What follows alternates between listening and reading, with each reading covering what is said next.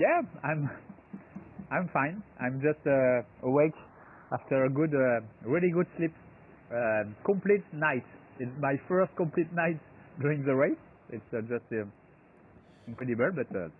And you're looking forward? You want to be finished, or you just want to enjoy every hour while you're still racing? One part of me is impatient to finish, sure, because I'm really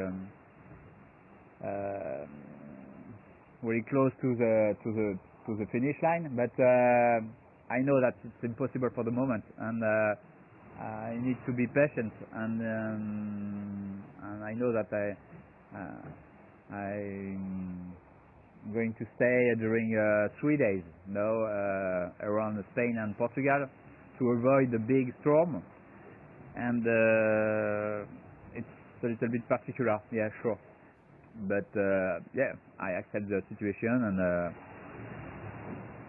I need to be patient, and it's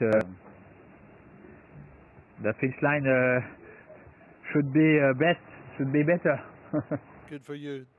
Listen, Armel, tell us about your mother. Your mum sent us some very nice messages and sent a lovely message to Pip here. She's a big fan of the race, is your mother? My mother? Yeah. Yeah, but probably like all the mother of the competitors.